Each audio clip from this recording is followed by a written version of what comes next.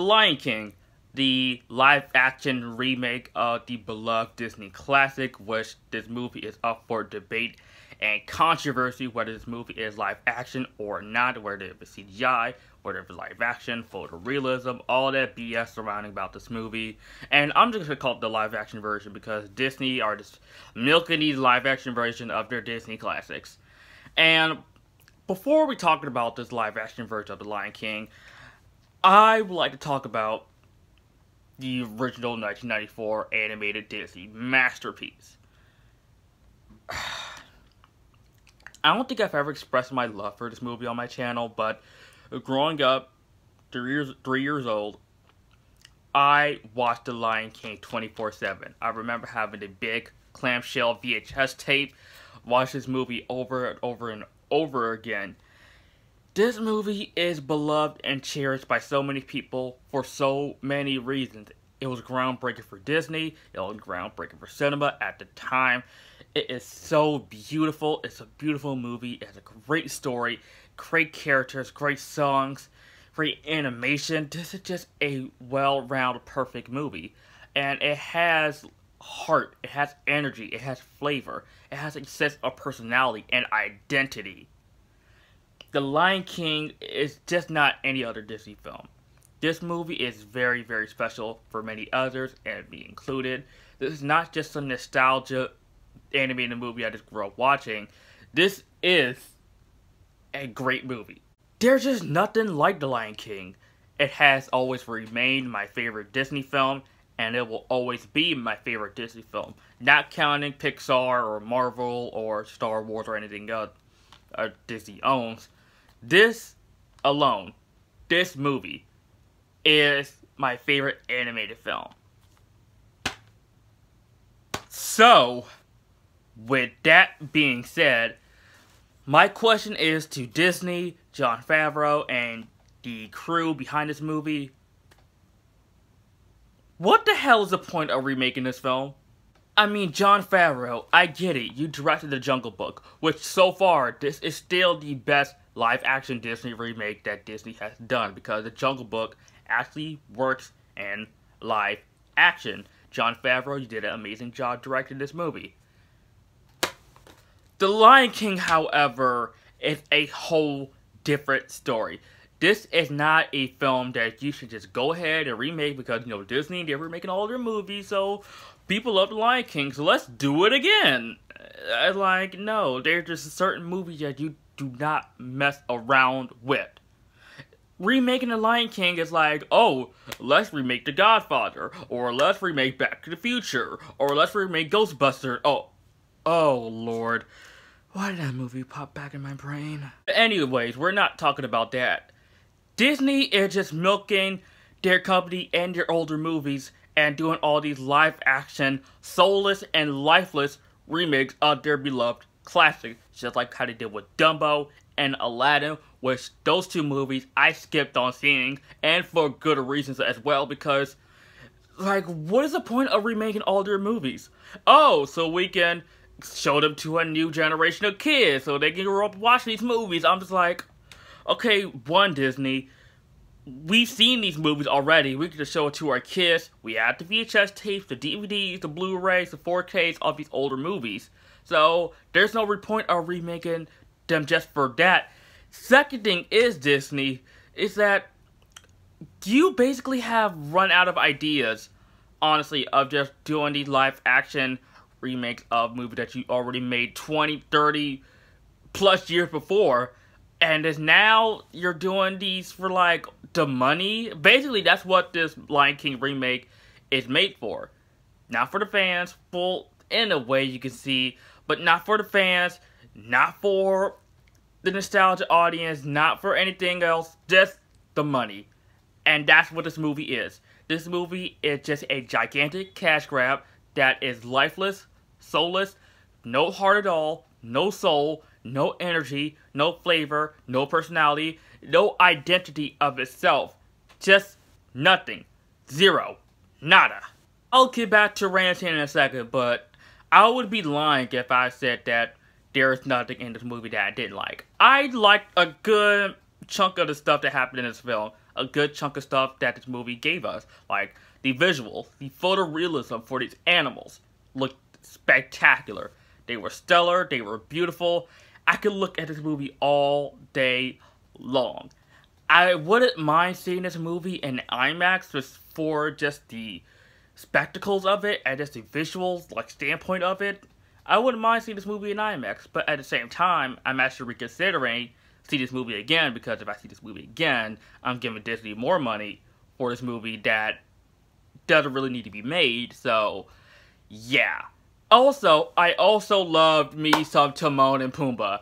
I loved them in the original, and I loved them in this, and my god, Seth Rogen is made to play Pumbaa. He was made for this role was made for him, and hearing Pumbaa laugh with Seth Rogen's voice, best thing ever. It was so great to see and hear Mufasa's voice played by, once again, James Earl Jones. James Earl Jones will always be Mufasa. I'm glad that he come back for this character, and I'm glad that they didn't use archive voiceover footage from the original, even though like some of the dialogue sound just exactly the same like the original, which I didn't mind, honestly, because, you know, love James Earl Jones, I love Mufasa. Speaking of Mufasa, that big iconic death scene in the original, which this isn't a spoiler, guys. If you guys consider this to be a spoiler, you guys have been living under a rock. The big iconic death scene of Mufasa, I was looking forward to how they're gonna tackle that in this movie. I was looking forward to it, and when they got to it, they half-assed it so much. Like, I was disappointed, like, how his death was handled, the execution, and the line delivery of "Long live the king."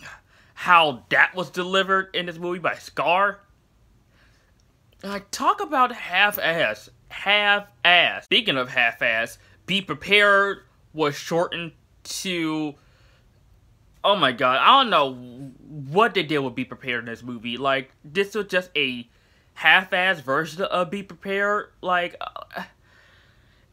this movie just takes away what made the original Lion King so special, so great. And how it was just, like, big and bombastic. This is just bland and dry, and the line delivery by some of the characters, especially when the lines and stuff that they say is supposed to bring out big emotion and expressions like how they did in the original, just taken away just by this bland, no expression. I know these are realistic looking lions, I get that, this is a live action version of the Lion King, but there are just certain movies, certain animated films that should not be in live action, especially since those movies were big and bold and expressive. This just takes away all of that, and I'm just very hurt by that, honestly. I'm not even gonna complain that this is a shot-for-shot remake and how, like, this scene was just like the original. I was expecting that. I didn't have a problem with that. I knew that coming in. What I really was coming in with this movie is that, how are they going to do this? How are they going to make these animated animals from the original film? How they're going to tackle that into live action? How they're going to change some stuff in the original animated film? With some of the changes I didn't mind, but at the same time I feel like some of the changes in this movie, some of the added scenes, I'm just like, was that really necessary? Did we really need to see how this happened? Or how that led to that scene? Or this and that? It was like, we didn't really need that. That could have been cut out in the editing room. It did.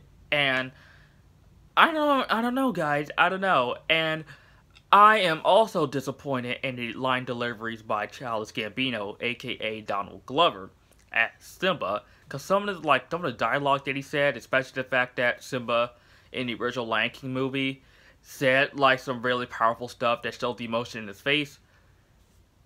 When Donald Glover gives the line deliveries in this movie, I didn't feel no connection towards him at all. Like I said, I get it, these are animals, not actual humans, but in the original Lion King movie, they felt like humans, they felt like real characters, even though they are animals. In this movie, all that is just taken away. They strip away what made that original Lion King movie so special. Even Rafiki, one of the funniest characters other than Timon and Pumbaa in the original Lion King movie. Some of his charisma is kind of taken away in this film. And really, honestly,